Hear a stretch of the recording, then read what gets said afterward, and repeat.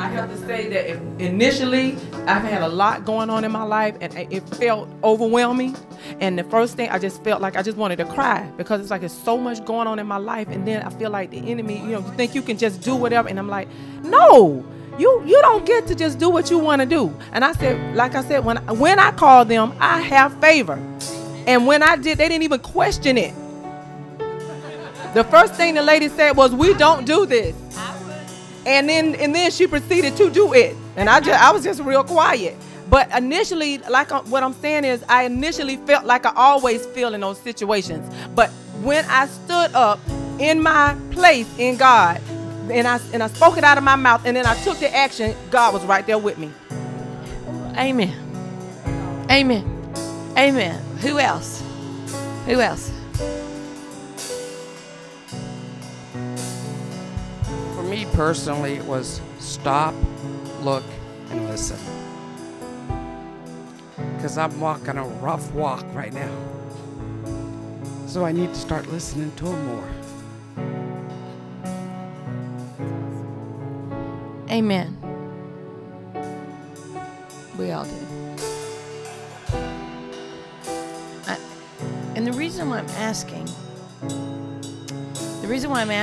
is that I'm talking to you about living in the Spirit and what prophetic living is all about. It is hearing from God and then activating what we hear by what we do and how we respond in those ways. And it's really interesting, and I know that Cindy and Patrick have a major testimony of that'll be told at a later time. Just happened this week, just claiming those things. So what happened with you is this week already, just by why? Not because that wasn't true before. Prophetically, when something is revealed, by taking the power of that revealed word and living, it produces results. That's living prophetically. It's hearing from God, living by God, living by what you hear, and activating those things. And making a decision that I'm going to live in what I know, not what I feel, and in doing so, taking that. Anybody else, just things you may have heard from the Lord this past Sunday? Yes. The revelation that I got is I can't look at the things in the natural realm, that I've been obedient and there's a harvest I have not received, but yet everything seems like it's coming against me and I'm not receiving what I should. And that I have to choose to believe in who He is and the promises, and like you said, choose and change my decision, and I know it's coming. Amen. Amen. Amen. Who else?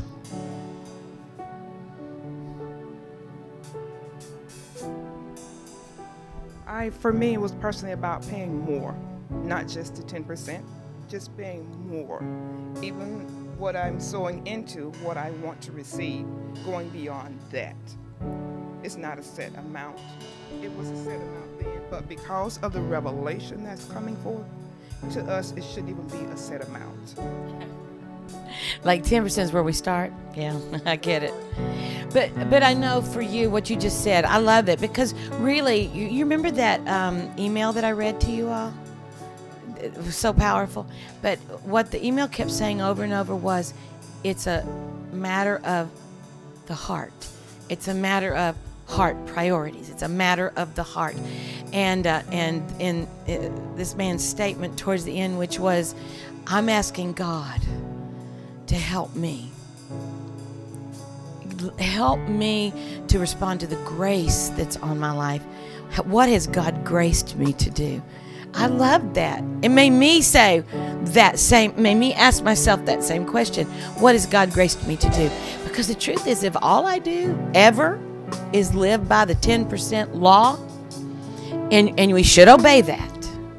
But if I do it as obedience and I know I better do it, it's like giving God pay money. I'm gonna give 10% so He'll rebuke the devil. There's no difference in that than paying the mafia. It is. It's like a proving point, because He says, prove me now. And if we're only proving Him at 10%, then that's where we stop it. But he's always constantly telling us to prove him. Proving him on a daily basis. Amen. And I think it's about shifting our minds again. Living prophetically means hearing from God. It really means that I seek God about everything.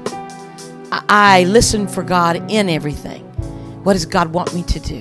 What does God want me to do? Now, we're talking particularly about Sunday and the tithe and the offering particularly. But it's about everything. Everything. But, I mean, in that particular area, I don't know. Maybe we should ask God before we walk into service on Sunday morning. When we know we're going to bring our offering, we know we're going to present our tithe, maybe we should be asking God, what is it that you want me to do? I'm saying maybe we all should do that. I'm saying maybe Pastor Shirley needs to do that more than I do that. I ask the Lord. We always ask the Lord, especially in the offerings. You know, what do you want us to do? Or what are you saying? But, you know, that becomes a part of your life.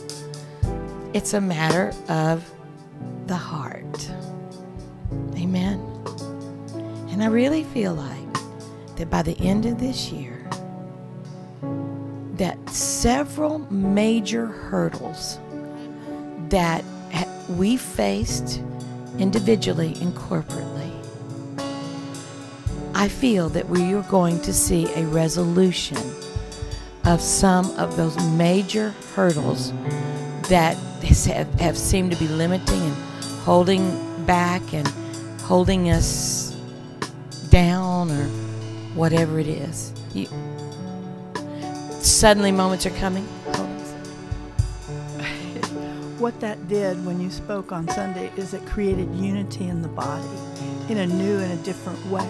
We never think of unity in terms of money, but when we all get on the same page, then there's nothing that can stop us. And it's happening. It's coming. You're right, by the end of the year. You think that's it? You're Absolutely. Okay. She's confirming it. All right.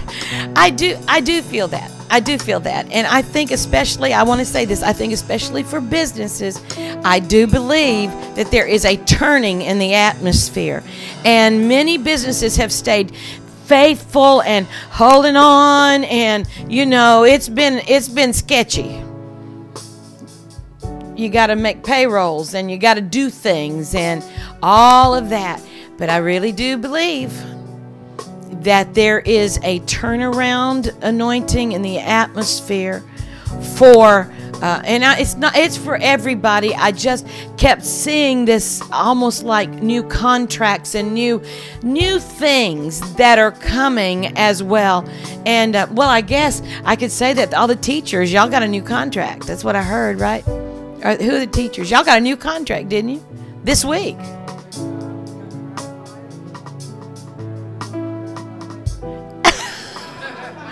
So, and the teachers have not had a raise in how long? That's what I'm saying. It's been 2 years, which there usually is a cost of living and all that kind of stuff that's kind of built in. They haven't had a raise in 2 years. But this week, that's what I'm saying. How's your business going? It's going. We had a standby, and that's my testimony. My husband hurt his back around Crystal's wedding, and he hasn't really been able to work for probably almost a month and a half to 2 months, and he's the main breadwinner in our home. So that kind of rocked us pretty hard. But through everything, he's seen me pay my tithes, and he's never, ever said, don't pay that. He'll just be like, it's looking kind of low over there, and I'm stroking the check. But through that, he has learned that through my giving, God's kept us afloat. We've never wanted anything. I mean, everything is paid to date. We're not behind on anything. And he told me through that testimony, I need to start coming to church more, and I need to start paying my tithes too. What is his first name again? Devin. Devin. Y'all, you can't tell him. Don't ever. Oh, does he ever watch this? No. Well, Devin, if you're watching, we got your number, brother. Let's call Devin in. Let's just call Devin into the fullness. Devin's a great guy, and absolutely. And so I believe that God wants to capture him fully into all that God has. Can we all agree with that? Amen. For Devin right now, in Jesus' name, amen. Amen. Amen. Who else?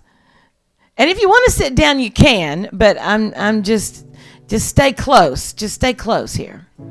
Who else? I don't know. Caroline, do y'all want to give a testimony of any sort? Look at he say no. Oh, Hallelujah. I wasn't here Sunday, but I was raised in church. Things that happen in life, on and off. But if there's something I've learned through my life is how important tithing is. I've seen people, come from poverty, giving their tithes and just come out of that, starting business, improving in their lives. And for many years, even though I haven't been faithful to God, I still give my tithe because I'm a firm believer that if you do give your tithes, God will provide. A while back, I lost my job. I was probably without a job for a year and a half, almost 2 years. And I kept giving my tithe and God provided. We never missed a payment on our house. We always have food on our table. And God is just good to us. I'm a firm believer about tithing, and here we are. Rough times, our relationship, work, and thanks to my Lord and Savior, we're now about to get married as well. So, thank you, Jesus.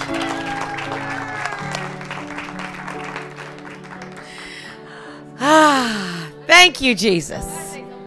Oh, yes. I know. Well, on a personal level, like he said, we've been through some interesting times where, he was going through school, he lost his job. He was in the building industry and whatnot, and that just literally went down. And so we found ourselves with just the one income, putting him through school, and we had our daughter was little. Jonna was 6 months or something. It was kind of rough. And, we just, even though you kind of go on and off, there's just that in the back of your head that tells you that you're going to be okay. You're going to be okay. You're going to be okay. And this started, give or take, 4 years ago, a little bit less than that. Been through all heck and back. He's now graduated. He's an aircraft mechanic. And he had to be out of state for a while to make some things fall into place, although we didn't like it at all. And we thought that was the end of it. It actually was the beginning of a whole lot of different things that we would have never known. I graduated this last month. So, yeah. So now he's out of school, I'm out of school. We both have jobs. Everything in our life is pretty much kind of falling into place. I got a raise. He's getting a raise. His schedule shifts around, but it's really weird because every time they put him in a different schedule is because it's going to work out for us. It just happens. So too many good things happening this year end, I think. We can't complain. Amen. That's awesome. The deal is that when we present our tithes, we are declaring our covenant. One of the things I didn't discuss on Sunday morning, the tithe really is not only obedience to God, but it is also a declaration of our covenant with God. In the same way that God, how do you know? Let me ask this. How do you know that God has a covenant with you? How do you know that?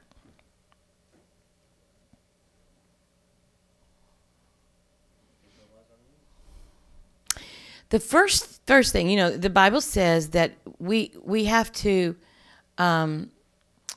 know that, first of all, we have to believe that God is, and that he is the rewarder of them that diligently seek him. the knowing the covenant of God is in place comes by first knowing that He is. It's faith. The first part, how do you know you have a covenant with God? You know that by faith. You have to believe that He is who He says He is, the great I am. So that's the first part of it. But that He is the rewarder of them that diligently seek Him. In other words, that He also rewards. So God proves His covenant to us by being the same, never changing, by staying always on track with His own word, making sure. See, when God says it, He is His word. And when He says it, He stands up for it. He's going to, right? How do we know that? We know that because He activates that covenant by healing our diseases, by taking care of us, being our provider, all the things that He is. That's how we know that He is a covenant-keeping God. That's how we can believe. That's why when we get sick, we know we can believe God, or we can have someone pray for us in agreement, because we know that He is a covenant-keeping God. Amen? Amen. How does He know that we are in covenant with Him?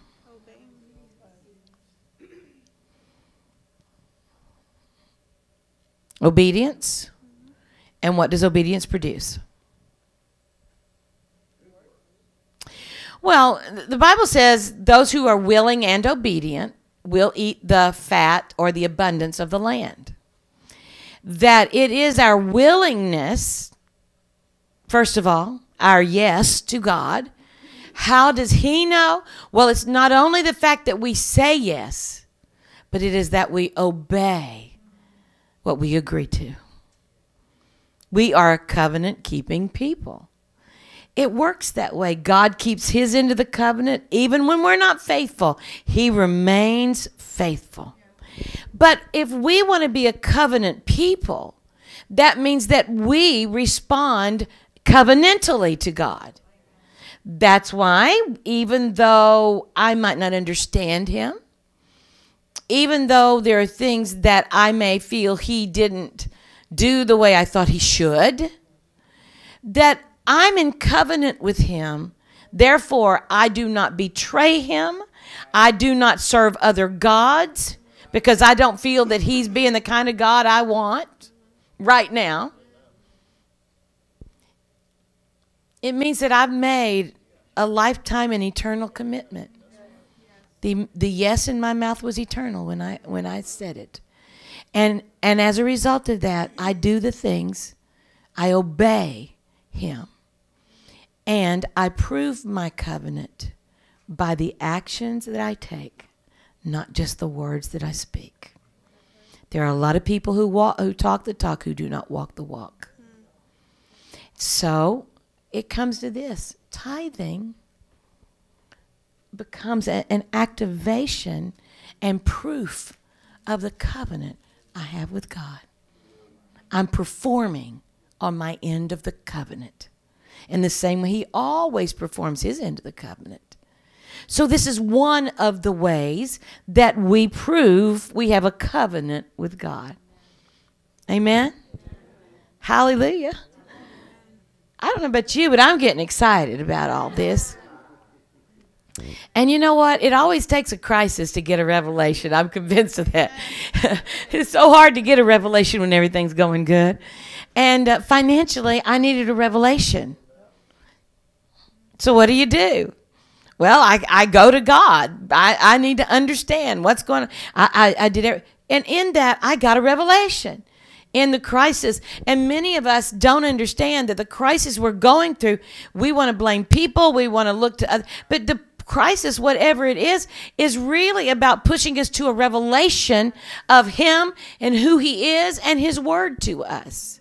So no matter where you are, what you feel, or no matter how pressured you are, instead of looking around at others trying to get relief from it, get a revelation. Hallelujah. Yeah. Would you come just do it on the microphone for me?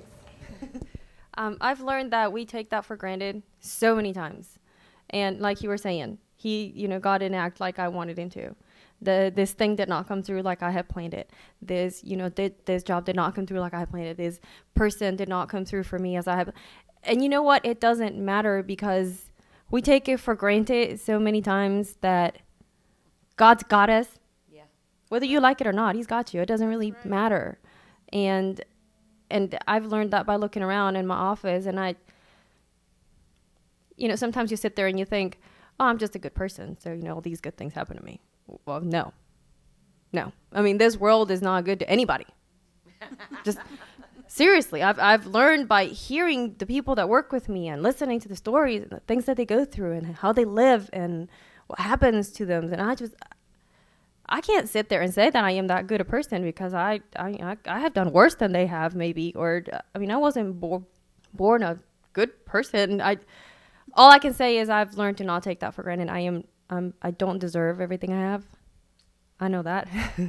But I have it. And they don't. And they know the difference. And when they see you, they don't see the loser they see in everybody else. They see you're different. And they see that your life works different. And you get different things. And you get good things. And, and yes, you get frustrated and you get mad. But then you pull right through and you keep moving along. And they're like, how on earth do people do this? Yes, amen. And I've learned that. Just don't take it for granted. Don't take it for granted. He's always there. Amen. That's awesome. I think you're right. So many times what we spend our time talking about or seeing is the lack or what we don't have. And what about all those other things? That's why he says in everything give thanks. But this is the will of God. That's why we live, that our tongues speak, that are filled with the praises of him who called us out of darkness and into his marvelous light.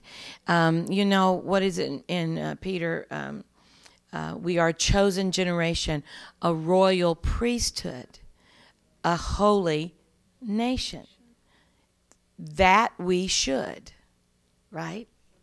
Show forth the praises of him who called us out of darkness in his marvelous light. In other words, we were called to demonstrate God's goodness. But if you don't know God is good, and if you don't live from the standpoint of God is good, then you won't demonstrate God's goodness. You'll become like the beggar who's always trying to get the next handout from God. And we don't want to ever take it for granted who God is. You want to share it all? Lisa, is it Lisa? Diana. Diana. I say that. I always forget. Diana, you want to come share a little bit? You. Come on. Come sit by me. Hallelujah. Come just sit. Just come sit down right here. You're in my living room.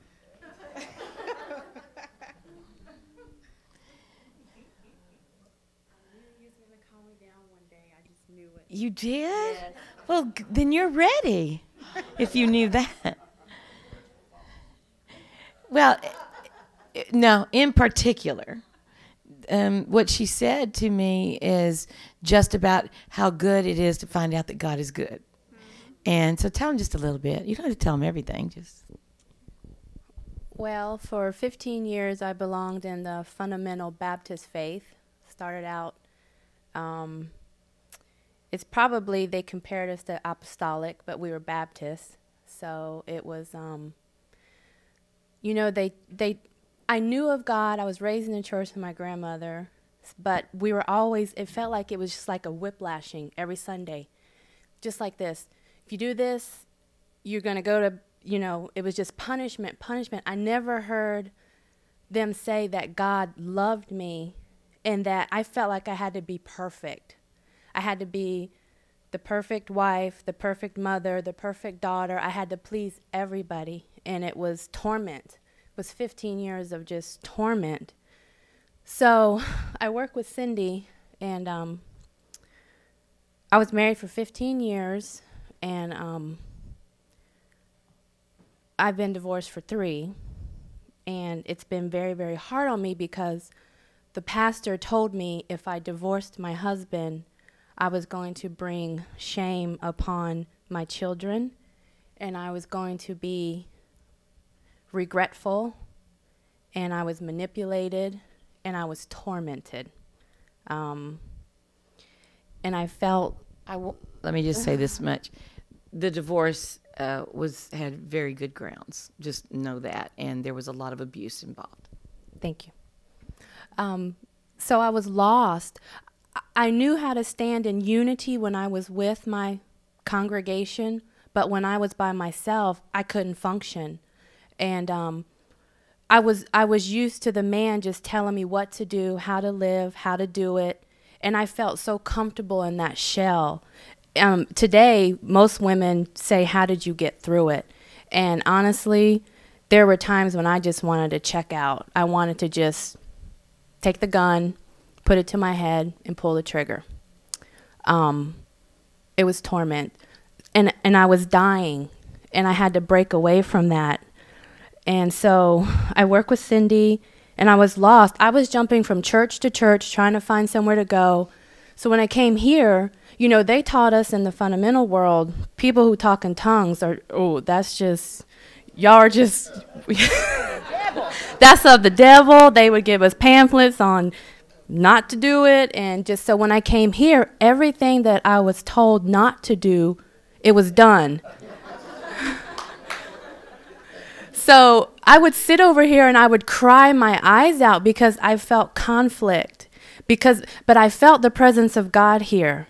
I said, I'm saved, I'm a Christian. God is here. He's here, I can feel it.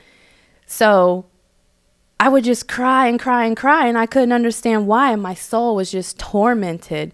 And finally, I just had a revelation one day, and I came up front, and Crystal was praying over me, and Cindy was praying over me, and I didn't know what was happening. And she was like, "You're drunk in the spirit." I'm like, "What? I'm drunk in the spirit?" And ever since then, I've had like this, it's like this release, like God loves me. He really, really loves me. And it's okay if I wear pants. First... Jeans. Cindy can tell you the first time they made me go in and put jeans on in the office, and I was scared to come out, like, God's going to strike me with a lightning bolt. So I just wanted to tell you all that being here it's been awesome.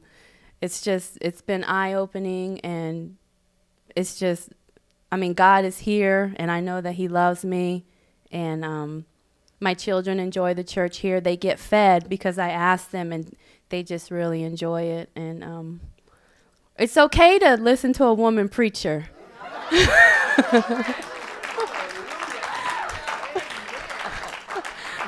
Okay. Because you probably are one, you just don't know it yet.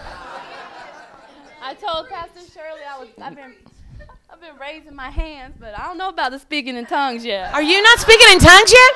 Oh boy! Sí, yo puedo hablar en lenguas. We will send the secret squad after you. Yeah, Julianne wants to see you later. Woo! All righty. You probably are speaking in tongues, and you probably are trying to stop yourself from it more than anything, because it's what begins to start happening when you get in that release and you start worshiping. You almost have to try not to, and just stop trying not to, okay? Because you kind of already received. You just got to release, okay? Huh? In the shower, whenever, yeah. But especially in worship, just don't resist. More people, I feel, receive the baptism of the Holy Spirit in that moment when they realize they don't try so hard and they don't resist. Just stop resisting. Just stop resisting. Stop worrying about it and just stop resisting and just receive. That's all you have to do, yeah. So I believe that will happen for you. So I feel like we are in that place. I'm just delivering, prayer next Monday night, 6:30, all church prayer. And elders will be here. Our senior team will be here. And we're really encouraging everyone everyone to be here, 6:30 to 7:30. It doesn't, part of what brings the kind of breakthrough living we're looking for and believing God for comes through the place of unity. And there's no other time probably that we're in more unity than those moments when we're praying what God is saying and praying according to the will of God and doing that together. You'll get a personal breakthrough at the same time the church does. And I'm really trying to change my language, guys, so help me. And no, don't yell at me but just pray for me. I really am. I really feel like God said to me, it's time for you to stop looking for breakthroughs and to live in breakthrough. And I am doing my best to change a mindset in my own head here that's always, so it's not hanging on breakthrough, that living in the breakthrough becomes the kind of living, victorious living that God has called us to.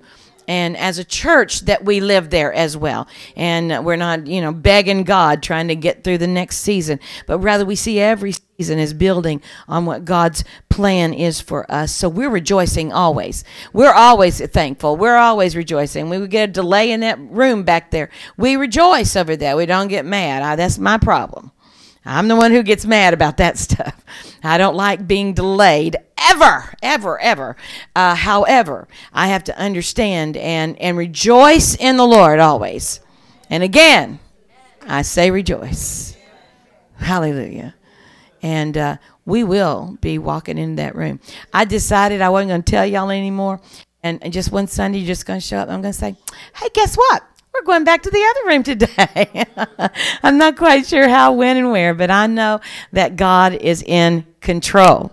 The devil is not in control. God, the city is not in control. God is in control. Therefore, I will rejoice and be exceedingly glad. For great is my reward. Amen. So that's the way we live. That's breakthrough living. Instead of being caught up in the temporal things, but living in breakthrough is that place in God. Understanding the breakthroughs happen. Jesus already broke through the atmosphere. He led captivity captive. He broke through the atmosphere. He entered the gates of heaven. And when he did and applied his blood to the mercy seat there in the Holy of Holies, there in heaven, that once and for all the devil had been put under his feet. We do face a defeated foe. He's a foe, but he's a defeated foe. Amen. So living in that place of breakthrough living, and that has everything to do with being led by the Spirit and understanding how to hear from God and acting on what we hear from God and being obedient. It's amazing to me. So many people are willing to, they'll just give me a word, just give me a word. I'll do whatever God says, but they're not doing the things they know to do. You got to obey God all the way around. Don't wait for the big dramatic moments to obey God. Obey God every day. Read the Bible. Pray. Give your tithe. Present your tithe. Give your offerings. Right? Love people. Amen. And then the big things may come along. But if you understand what I'm saying, it's all those what we would call little day-to-day things. So we're going to do that as a family, right? Amen. Listen, so Sunday, Pastor Loretta and I will be leaving, and Rebecca will be leaving for Africa Sunday afternoon. So we appreciate your prayers. And on Sunday, we'll make sure that y'all lay hands. We'll have people lay hands on us, speak in tongues over us. Do whatever you can before we get out here. And I'm excited about that. I'm excited about the fact that even though I will be in Africa, you all will continue and fight the good fight of faith and hold on to God. Our tithes and offerings will increase. Our membership will increase while we are gone. I will come back to an increased and abundant overflow. Amen. That's my story, and I'm sticking to it. No, I believe, and I've set my faith to that. And believing God. We're going to receive our tithe and offering tonight. And you will notice that there are 2 baskets. We will be doing this. Tonight, we can do it all at once, and you can bring your tithe. If you are tithing, if you need to bring tithe, this will be the tithe, this will be the offering, okay? And you can bring them both at the same time. But on Sundays, we are going to do 2 separate times. Are y'all okay? Good.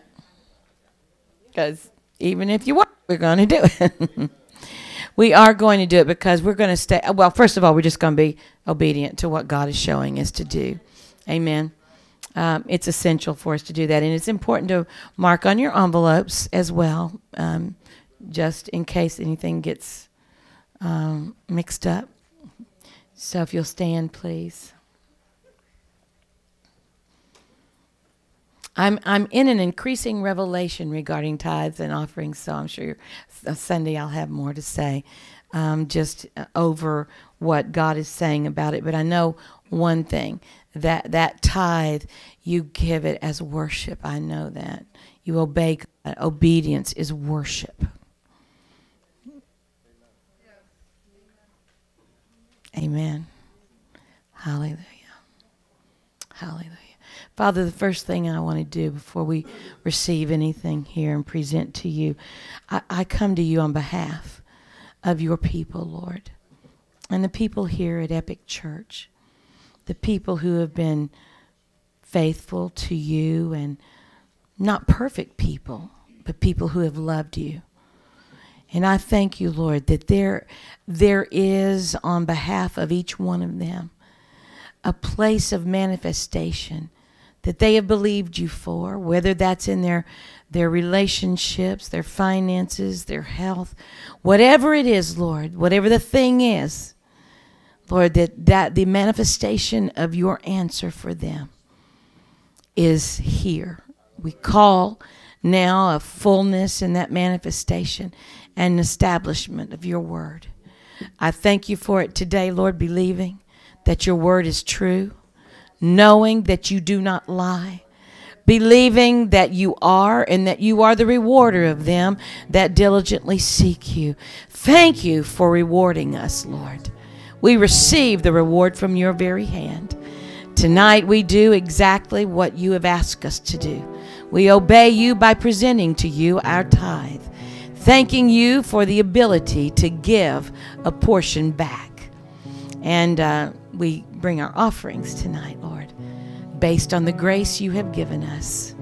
Thank you, Lord, for multiplying the seed that we might be sowers for the kingdom's sake. In Jesus' name, amen. God bless you. Just feel free to bring offerings, tithe. It's okay. That's all right. No, you can bring whichever one. I just wanted you to, no problem. Hallelujah.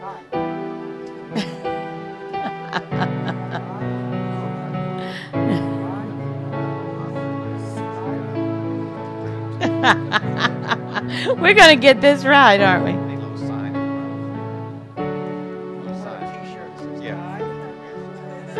On Wednesday nights. On Sunday, it won't be hard. Thank you, sir. Now listen, if you're part of the dream team or want to be, Friday night luau. Aloha oi.